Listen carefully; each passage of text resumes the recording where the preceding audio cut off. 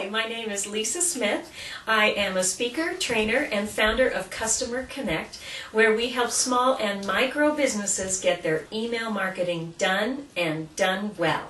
Today I want to talk about why having a small email list rocks.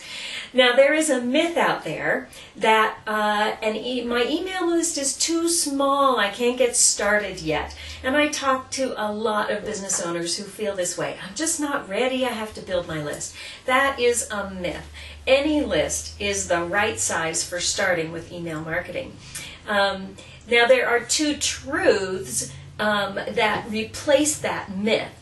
First truth is there are people who love you and they love your business and they are the ones you want to start with. It could be your mother. It could be your most loyal customers. These people are a great place to start with sending your emails. Plus you have a chance to kind of get your feet wet in the medium and with people who are a little more forgiving. The second truth I want you to remember is that raving fans grow your business. Now, it's a fact that if you invite people to join your list, about 57% of them will actually give you their email address. That's a great percentage. Imagine 57% of your current customer base. That's a decent sized list. Your list can be a lot bigger probably than you think it currently is.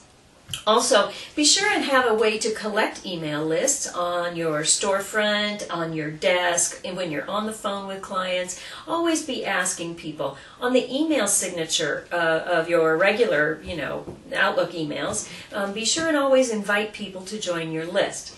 Now, raving fans will also spread the word for you. They will forward the email to friends and so forth. So there are really three advantages to having a small list. First of all, you really know your customers. When you have 25 people on your list, you know exactly who they are and you probably know a lot about them, their personal lives as well as their business preferences. So you can target your message specifically to them.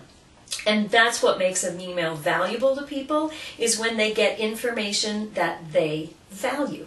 Second advantage to having a great list is you can ask more of people who love you. You can ask them to share your email with others. You can ask them to like you on Facebook. You can ask them to do these things and they are more likely to do it for you because they love you so much and because they have so much value from your business and so much value from your emails. And the third advantage to having a small list is this sense of exclusivity. People love to feel like they are part of a club, part of something that is special.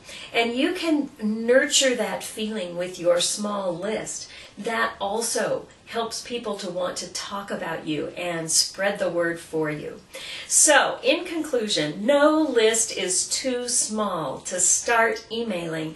And in fact, email and social media are the best ways to grow your list. So be sure and start now. Don't wait another day. This is Lisa Smith saying, no list is too small. Happy emailing.